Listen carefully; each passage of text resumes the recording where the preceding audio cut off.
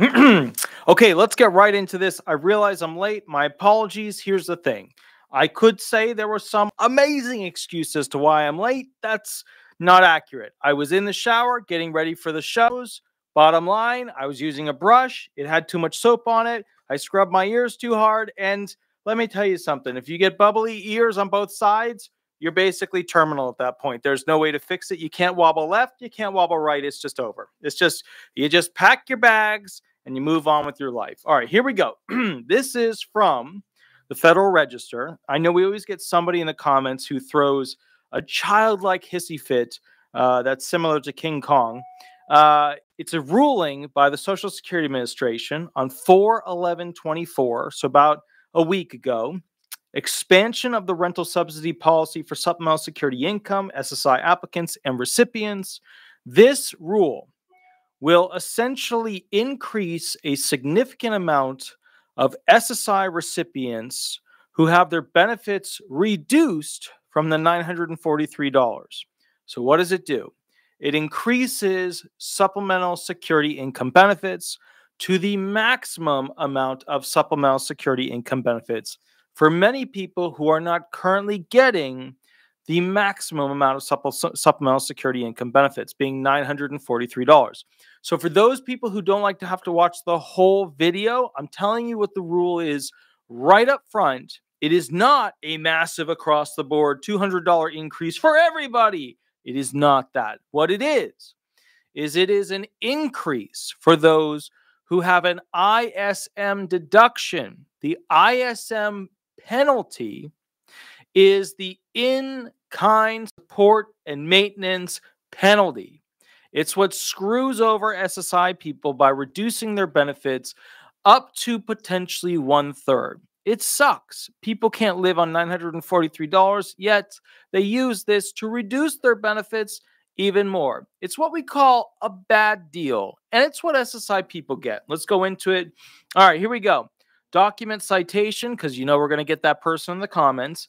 89 FR 25507, page 25507 through 25514. Okay, 8 pages, CFR 20, CFR 416. Okay, docket number SSA 2023-0010. Cool. Everybody happy? Cool. Let's get to it. All right. There are some fancy phrases and words that you need to know in order to understand this. I'm going to skip all of that. I'm going to read to you what the SSA put, and then I'm going to explain it in English, because what the SSA is good at, when they write their agency rules, choices, decisions, rulings, is they put it into a version of English that is so shitty, most people cannot read it, let alone understand it, because, to be fair, they don't write it as it should be written. And that's fair. That's fair. A lot of attorneys do that. I don't ever do that, because if you want somebody to understand it, you definitely do not write it like this. Let me give you an example. This is the summary of the rule. Now, I'm going to read to you the summary. If you can tell me what the rule is after I read you the summary, and I'm going to give everybody a chance to write it into the comment section. Keep in mind, if I seem a little testy, it's because I started work at around 8:30 today. I finished, around 10:59. So, little frisky, little feisty, little saucy. All right. I'm going to read to you the summary rule. You tell me if you understand what the rule change is. We are finalizing our proposed regulation to apply nationwide the in-kind support maintenance rental subsidy exception that has until now been available only for SSI applicants and recipients residing in 7 states. This final rule provides that a business arrangement exists such that the SSI applicant or recipient is not considered to be receiving ISM in the form of room or rent when the amount of monthly required rent for the property equals or exceeds the presumed maximum value. Okay, can anybody, you tell me in the comments, can anybody tell me what the rule is? Does anybody have any idea from that shit summary what the actual rule is? Anybody? Anybody at all? I'm looking for comments here. I'm seeing a no from Giselle. Or no, I see Giselle, no. Okay, gotcha. Does anybody? All right. So basically, no. We're getting no's across the board. Nobody knows what the rule is. And that's the summary they use. That's the summary. So like if any person was like just not knowing how the system works, with blah, blah, blah, blah, blah, if they didn't have a high level of understanding, they would never be able to grasp what the hell's going on. In fact, when I read that the first time, I was like, what the shit is this? I had to read it twice to realize the category of what they were trying to do, not what they actually did. All right, let's go through this. I need to find a section that's actually good. Okay, I'm going to skip a bunch of their crappery, and I'm just going to give you a basic intro so you know how this rule works, okay? There is an ungodly rule, the 1/3 reduction rule, also known as the in-kind support maintenance rule, that reduces benefits of SSI recipients, no longer for regular food stuff for the most part, but it reduces benefits if they are receiving shelter, money, like extra money, whatever, from somebody else. Okay, that's usually living outside of the household. And when that happens, it sucks because then they're getting 600 and something bucks as opposed to 943 bucks, right? That's the problem. Okay, so you take away 1/3 and I think plus 20 bucks, right? That's the gig. So it's like right around 600-ish, okay? All right, so here we go. Rental subsidy. I'm going to read you this section and then I will explain the rule to you in English, okay? Our regulations clarify that an individual is not receiving ISM in the form of room or rent if they are paying the monthly required rent charges under a business agreement. Okay? Let me put that in English. And let me just read it. Let me just read part of it again. You could have literally cut this entire sentence out. You could have cut the whole thing out. Our regulations clarify. Why would you even need that at the beginning of an explanation? Just say what it is. An individual is not receiving ISM. They're not getting screwed over where they're taking away 1/3 of their benefits in the form of room or rent if somebody's given them a place to stay. If they are paying the monthly required rent, if they're giving them money for that rent. So if the SSI person is paying them rent, right? Charged under a business agreement, okay? So if they have an agreement and they're paying rents, then, you know, for some states, they're not supposed to have a reduction in their benefits. That's the basic idea there. Under our general regulatory definition prior to this final rule, a business arrangement existed when the amount of monthly required rent equaled or exceeded the current market rental value, the CMRV. What is the CRMV? It's what you would normally pay to rent that room. Not a disabled person with their buddy going, hey, all right, give me a good price. Not that. It's what, you know, Dale walks up to Bill and says, I want to rent your shitty backdoor crappy apartment. And Bill's like, I will rent it to you, but only for this amount. That is the amount. That is the current market rental value. Maybe it's $1,000. Maybe it's $1,500. Now, as you know, with inflation, everything that was in like the 900-ish territory is now in the $1,300 to $1,500 territory. So just keep that in mind. The math no longer works due to inflation when it comes to SSI benefits and the CMRV, which is the current market rental value, because the current market rental value is so extremely bloated from the poorly run inflation situation that it doesn't work with this rule anymore. So as a result, the SSA is changing their policies to make this rule work now going forward, because if everything in the rent is so expensive, they are going to be constantly reducing people's SSI benefits because they're not paying enough towards what it would normally cost to rent that room. Because what it normally costs is way too much now. It's just blindingly just obnoxious. Now, with that said, Giselle P, thank you for the $4.99 donation. I really appreciate that. Let me put the little heart on there. Love the little icon there. What is that? It's like a little like gamer icon with a face. That's awesome. Kathy S. Faith, thank you for the $9.99 donation. I love the little Japanese little, I guess it'd be Red Fox, indeed. That's awesome, guys. I really appreciate that. So here's basically what's happening. Okay, let's go through the basics here so that you can kind of, understand the feeling. Okay, so under their general policy, right, the deal is that if they're not paying them enough towards what the rent should actually cost, they'll reduce their benefits by 1/3 or smaller amount. That's what they're trying to say over the next couple of sentences. They don't say it well, but that's what they're trying to say. Okay. All right, here we go. Okay, let me read it again. Under our general regulatory definition prior to this final rule, or put another way, the way it was before this thing got fixed, a business arrangement, you got a contract, you got a deal, existed when the amount of monthly required rent equaled or exceeded the current market rental value. That is the price of rent on the open market in the individual's locality. So if you go and rent something in Tennessee for $800, that makes sense for Tennessee. But if you go to try and rent that same thing in New York City, it would be $5,000, right? That's how it works. California, $5,000. Hawaii, at least $33,000. Just at least, okay? At least. All right, cool. Now, with that said, consequently, to illustrate, if the owner of an apartment would rent that property to any potential tenant for $800 per month, which is funny because there are no more apartments for $800 per month unless you're in a backwater state. Unless we're talking Mississippi, unless we're talking backwater state kind of stuff, Louisiana. There's no apartments for rent anywhere for $800 anymore unless you're getting the sweetheart deal. All right. So if the owner of an apartment would rent that property to any potential tenant for $800 per month, then the current market rental value, what somebody would actually pay for it, is $800 per month.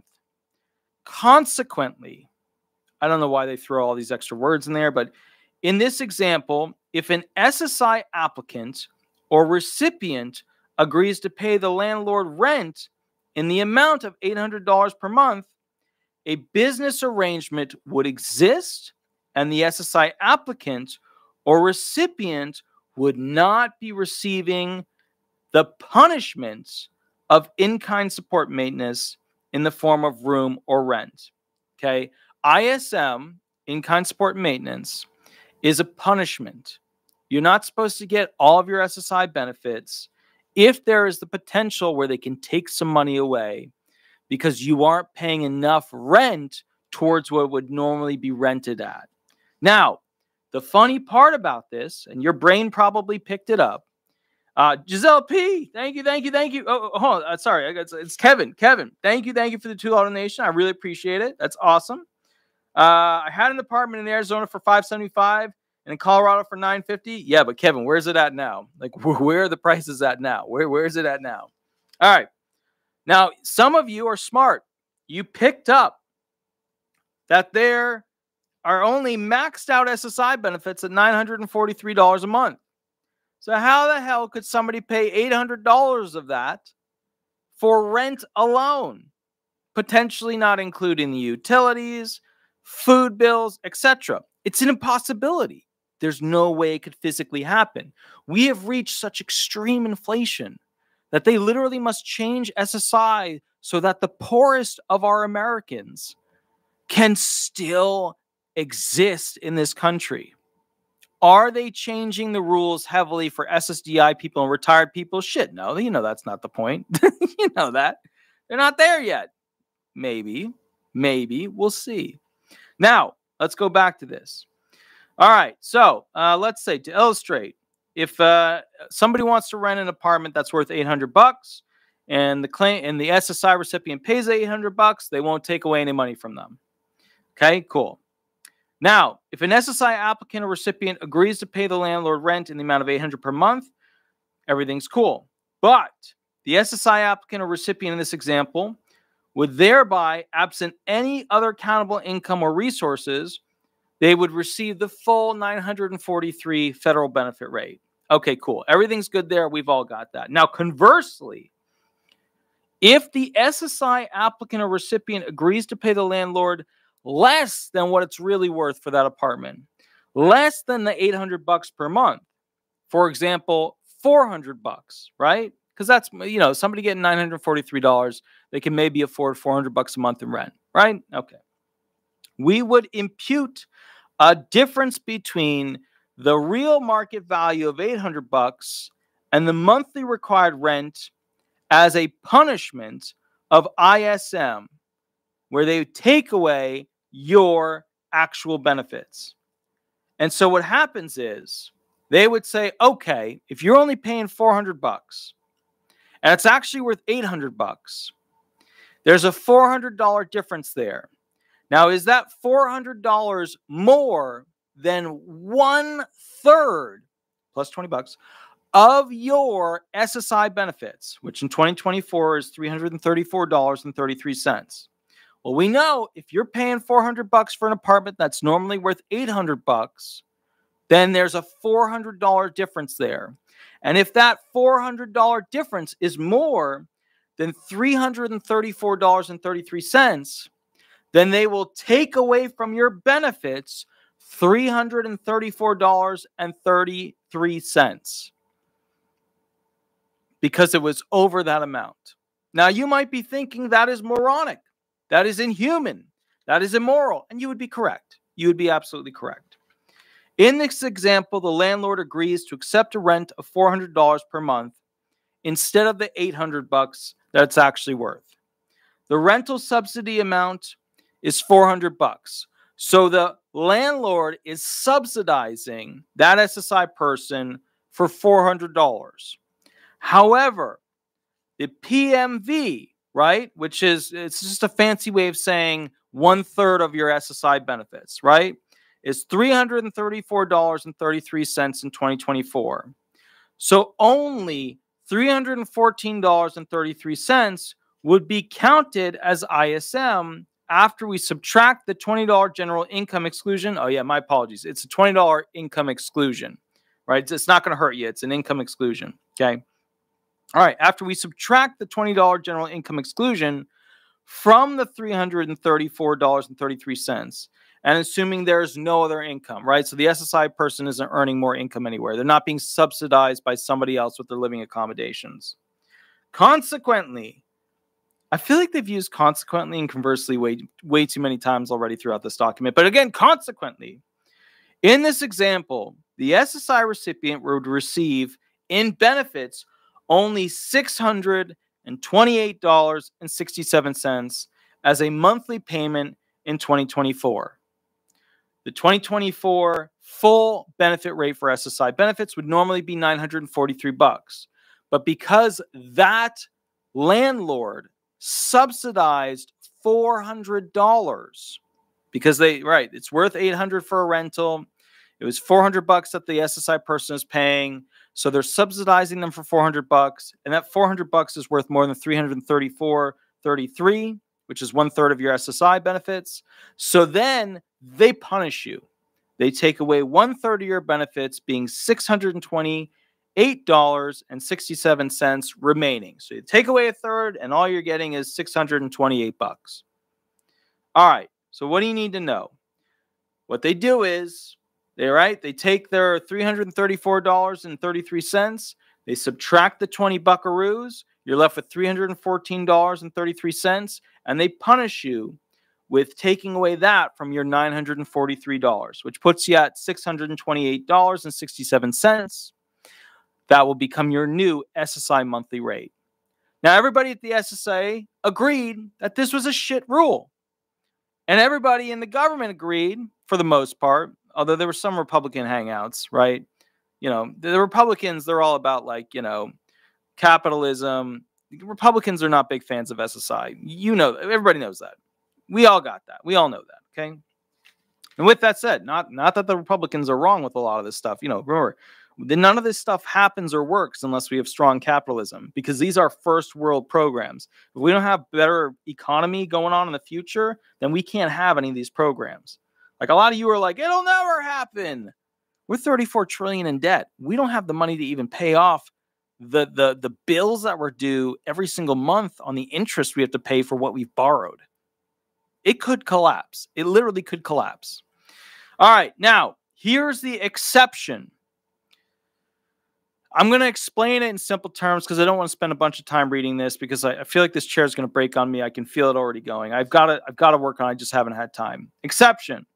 Following court cases, blah, blah, blah, Seventh Circuit, yada, yada. There were certain states that said, whoa, whoa, whoa, whoa, whoa, whoa, whoa. Whoa, whoa, whoa, whoa, whoa. We don't want to reduce their benefits when this happens. We don't want to do it. We don't want to reduce their benefits. We still want them to get a little bit of a deal. And as a result of that, you know, they're getting subsidized a little bit. And as a result of that, we want them to be able to keep their $943. April, thank you for the $5 donation. Thank you, thank you. The doggies are actually in the other room. They're actually eating doggy bones right now, which is excellent. They love those chicken thingies, the salted chicken, dried out chicken. They absolutely love those. All right, so let me read it to you here. Let me give you some of the basics, okay? Second Circuit, an acquiescence ruling, the residents of Texas in a program operation manual system notation. Basically, residents of these 7 exempted states, Connecticut, New York, Vermont, Illinois, Indiana, Wisconsin, and Texas. A business arrangement exists when the monthly required rent equals or exceeds the PMV. So we're talking the $334.33, okay? So a business agreement exists, okay, when the monthly required rent equals the $334 instead of the actual market value of renting that apartment. Let me explain to you why this is important, because if you get this, you'll realize why this is such a massive increase for so many SSI people. SSI, supplemental security income. In these states, there was a ruling, Seventh Circuit, where they said, all right, things are not good in the economy. You know, things are bad. Yeah, things are torrential. Well, we're having hearings in Congress right now, literally trying to figure out if we should file suit against the people in charge of our economic policy because maybe they have intentionally flogged our system to the point where people just can't afford basics. That's where we're at as an economy. Now, of course, you guys saw the Senate and how they were voting with things, etc. And the Senate is controlled by Democrats, so they're not going to throw their people under the bus. But the bottom line is the economy's extra salty right now. Okay, a lot of bitter tears in it. Now, with that said, these states came through: Connecticut, New York, Vermont, Illinois, Indiana, Wisconsin, Texas, and I said, whoa, whoa, whoa, whoa, whoa. If they've got a business agreement, we don't care. We don't care. We do not care if that apartment would normally rent for $2,000. We don't care. We don't. We only care if they are paying $334 in rent, $334.33 in rent or more. So all of you need to memorize this. Going forward, this is like the most important part of the video. So if you want to like pay attention and be like, oh, I'm awake now, this is the most important part of the video. The way that you play the game now going forward, if you're an SSI recipient, is that you always pay at least $334.33 in rent going forward. To be safe, put it at $334.34. Because then what will happen is they will not reduce your benefits by using in-kind support and maintenance rules, which slice a third away from you. So, once again, if you want to increase your benefits to the full maximum SSI amount, you have to show that you're paying in rent $334.33. That's what you should learn from this video. Okay, cool. Now, what is the proposed rule? And then it's literally all these paragraphs. They could have summed it up in like 2 sentences. Consistent with the Social Security Administration Agency strategic plan for fiscal years 2022 to 2026, and with the stated goal of simplifying the SSI program, advancing equality, and promoting uniform treatment of rental assistance, we published a notice of proposed rulemaking in the NPRM and the Federal Register on August 24, 2023, entitled Expansion of the Rental Subsidy Policy for Supplemental Security Income Applicants and Recipients. They could have literally erased all of that. They could have literally erased that entire introductory sentence. They could have put that in the back. This is why I get so angry with the SSA when they write up their rules. in preparation. None of this is prepared in a way that somebody with a 12th grade education could understand what's going on. You know, we're going to skip all that shit. We're skipping it. We're skipping it. Under the proposed rule, all SSI applicants and recipients would be held to the same standard. That is, a business agreement exists, and the applicant or recipient is not considered to be receiving ISM in the form of room or rent if the applicant or recipient has a monthly required rent equal to or exceeding the PMV. Let me just spell it out. We're going to skip all this Section 205 crap, 702 crap, 1631 crap. We're skipping all that shit. All you need to know going forward is that you have to show that you are paying in rent, okay, $334.33 to receive your maximum SSI amount of benefits. That's the game. That's the new rule. So you will see a chunk of SSI people increasing their benefits by anywhere between $0 to $334.33, which I understand to many of you is chicken shit. I get that. I totally understand it. I fully comprehend it. I get it. But to people who are used to getting less than $1,000 a month, $334 is a huge, mega deal. It's a massive increase. Why does this rule exist? Why did the change occur? It didn't originally really exist as much because of the economy's inflation, but then it became more and more obvious when they were doing the sessions where people got to comment that the economy had made it impossible for SSI people to live in America. Like retired people are going through, like SSDI people are going through, widows, survivors, etc. The point I'm getting at with this, before we go to the next video, and I think it's very clear and very common and should be understood in a crystal clear format. If they make America any more expensive to live in, all the Social Security programs, for the most part, fail. Why? If you have retired people that are relying on SSI benefits, then the retirement program has failed its purpose. We have millions of people having to have concurrent allowances where their retirement or disability benefits are not enough, and they have to boost them with SSI benefits. Does this rule apply to those people? Sometimes it does. Is this a situation where America has now become so expensive to live in that it has made Social Security benefits to some degree not worth it? Well, I was speaking with a younger person today, and he was telling me about all these plans he had for his future. And none of them included a 401k, a pension, or relying on Social Security benefits. And the reason why that is that if inflation continues at 2% a year, Social Security benefits fail. You know why? Because my generation can't get enough high-paying jobs to pay for boomers. It fails. It literally fails because of that. And the number one number, and I've said it before, that you should all be aware of, that's the most important number to follow when it comes to the success of Social Security benefits year after year going forward, is how many people are paying in versus how many are receiving. It's around a 2.7 to 2.8 of people paying in to each person receiving. We know around 2033, it's going to be around a 2-to-1 ratio.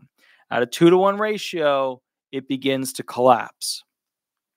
When it collapses, we won't have enough money to pay the retired because it starts off with the trust funds failing. Then it goes into not enough millennials having enough paying jobs to be taxed enough. So there's not enough of them working, and the jobs that they have aren't high paying enough. So then those benefits that are left continue to erode even more. So now you're receiving 25% less than you should have gotten, 26% less than you should have gotten, 27% less till you're at 30, 31, 32. That is what we're facing. So is it a massive increase for those who are having reduced SSI benefits? Yeah, it's $334. That's huge.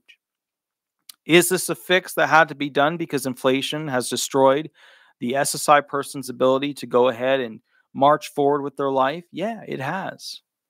Is this a problem where these benefit programs are becoming not worth what they're worth for us to pay for them. It is. So what's the fix? We have to give Americans a private right to Social Security benefits so that they can have attorneys sue the federal government to put enough money into the Social Security trust funds to keep them solvent. They sure as shit can print a lot of money for Ukraine, and they sure as shit can print a lot of money for Israel, and they sure as shit can print a lot of money for immigration. But how much are they printing for your future that you already paid for? Since you have no legal right to your retirement benefits and disability benefits because they are a tax, which you'll get somebody in the comments saying, I paid for it, I have a legal right. You don't. Just go read the 1937 Supreme Court ruling. But the point is, and this is what's important. This is what's important, okay? If you don't have a legal right to these benefits, you cannot sue them about giving you less and less and less and a shittier deal each year. If you give people, Americans, a private right to their Social Security benefits, attorneys can sue the government, recover massive class action lawsuits against them, and that will fix our problem and get it rolling in the right direction. Guys, I will catch you at the next video.